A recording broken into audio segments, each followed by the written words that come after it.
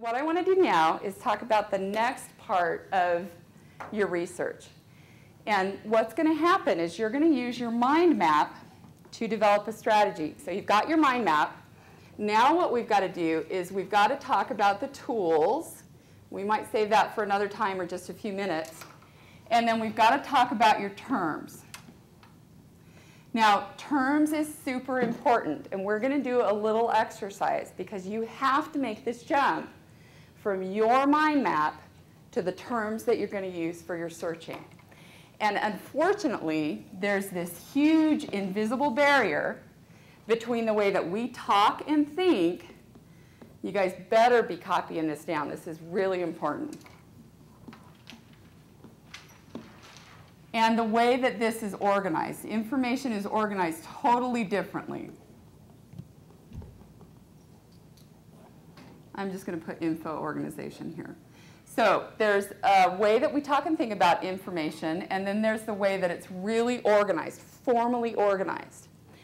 Another way to think of this talk-think column is that this is the same thing as keyword or the same thing as natural language. Now, your job in this developing a language strategy is to put down what you think you're going to look under. And that's where you take the words from your mind map. Then you're going to figure out how the information is organized in these different tools. The language that the book catalog uses is different than the language that the database uses, which is different from the language that is available through Google. So you've got to have a good grip on the possibilities for your words. So the way the information is organized is the same thing as the subject heading, or what we call controlled vocabulary. We're going to do a little exercise about controlled vocabulary really quick. You're not going to forget this exercise. It's going to stick in your brain. So let's say you and your spouse are having an argument about whether or not to spank your children, whether or not spanking is good. So you do, because you want to win the argument, you're going to look up some information that proves that it's okay or that it's not okay. And you're going to do what people, students actually normally do, and you're going to Google spanking. What do you think that your search retrieval will be if you Google spanking? Whole bunch of porn. Okay. So another way to say that is, do you think that you'll get credible information from that strategy? Stuff that you can use in an academic setting. Okay. So the mistake, the strategy mistake that people are making is they're choosing the wrong tool, they're choosing Google, and they're choosing the wrong term. They're choosing spanking. Okay? Let's set aside the idea of the tool for just a minute. And let's talk about the term. How could you compensate for that word? How could you change your result? Discipline. Okay, discipline's good. If you Google discipline, you'll be sorry. Okay. Okay, if you put in child discipline, that might work. What else do you guys have? Ah, okay, so I'm going to put in parenting. I like that one. What else do you guys have? Okay, so he said corporal punishment. Now, I want to talk to you about this word.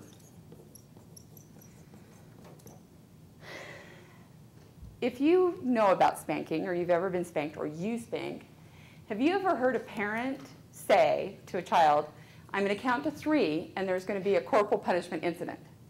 Yeah. Yeah, you have. Wow. Okay, I have never personally heard that. I've never heard anybody say that.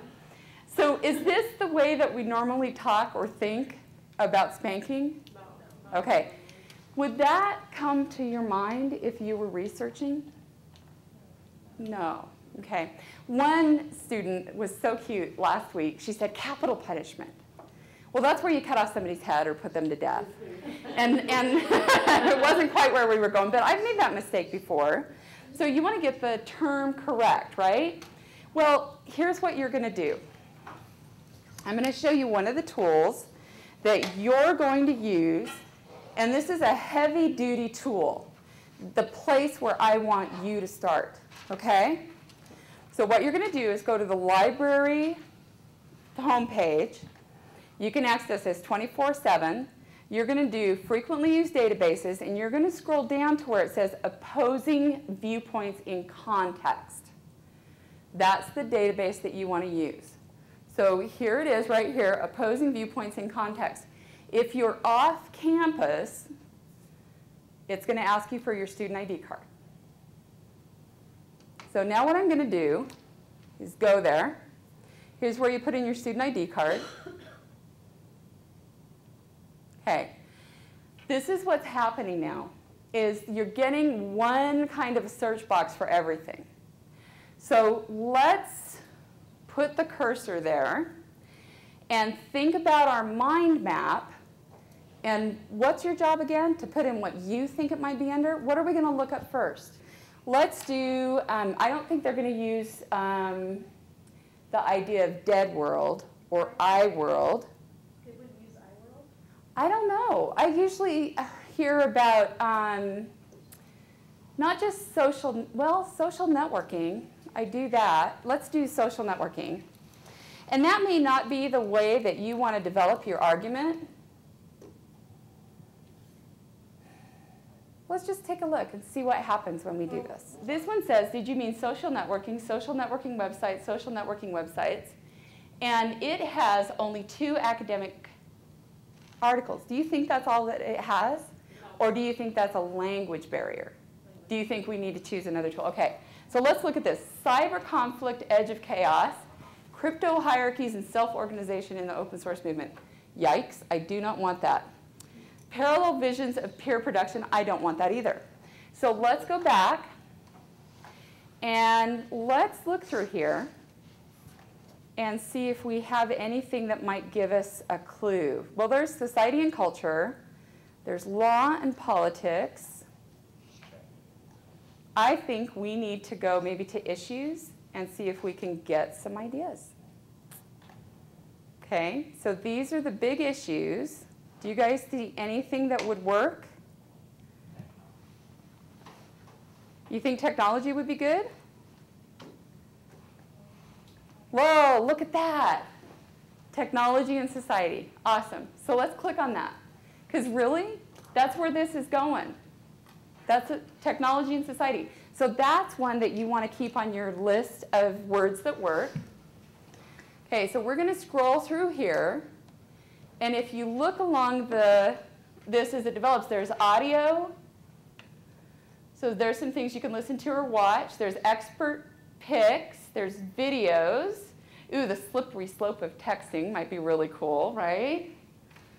There's viewpoints. Viewpoints are only pro or only con. And there's somebody's very well-informed opinion. They document what they say there. So that's really good. There's reference books, and then there's news. So that'll be things from newspapers. And you can go on, and there'll be magazines, academic journals, and statistics. So this is kind of one-stop shopping to get all kinds of different levels of information.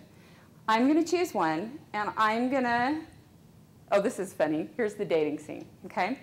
I'm going to show you guys what happens when you find something that you like. You click on it. It opens it up. You can listen to it. Ah, now see, this is something that's really interesting, something that's happening again and again. It says the full text is at time.com. Now, I think that's kind of a cheat. And that upsets me a little bit, but at least you guys know that that exists, and if we want it, we should be able to just click there and go straight there without doing any further add-ons or steps. But you know what? Oh, here we go. We are getting some ads. That's kind of a bummer. How do I love me, or how do I love thee? Let me tweet the ways. So I can print this or I can email it. I can send it to Facebook. Okay? So that's kind of cool, and it gives you the author and the date. I'm going to go back to where we found that. I'm going to show you the key part of this. You want to use this part right here where it says Citation Tools. And click on that and say you want MLA. And it will formulate that citation for you. Then you can copy and paste it into your Works Cited page. Is it right there too? Make sure that it's correct. Sometimes they aren't. We will. We'll say. What did you say? Isn't it right there? That's a generic format. It's not MLA or APA specific. Good question though. Okay? So let's look at this. How do I let me tooth ways? I think that looks perfect. But Jean was right, and I don't know if all of you guys heard her. The one downfall to getting help from the databases is some of the databases really mess it up. And you need to always take responsibility for the work you submit and make sure that that MLA citation is correct. The tool that exists for citations is in the database, not on the website. So what they did was they cheaped out and they used a link out to a website rather than put the information on the database. That's rare. Normally the information is there. Okay? So I think class is over. One of the things that we didn't get to is the information timeline. So while you guys are neatening and straightening up your stuff, I want to ask you where you would look if you wanted the most current information. On the internet? Is that pretty much it? Okay. So I want you guys to think about on the internet and refocus to the databases and think periodicals, magazines, and journals. Those are the ones that are going to be always the most current, okay? Where would you look if you wanted established information, like the facts that have existed for a long time? Nice. Okay. So that's just a mini refresher, all right? Are you guys equipped now to do your assignment, do you think? Okay. All right. If you have any questions, remember your time limit and come talk to us.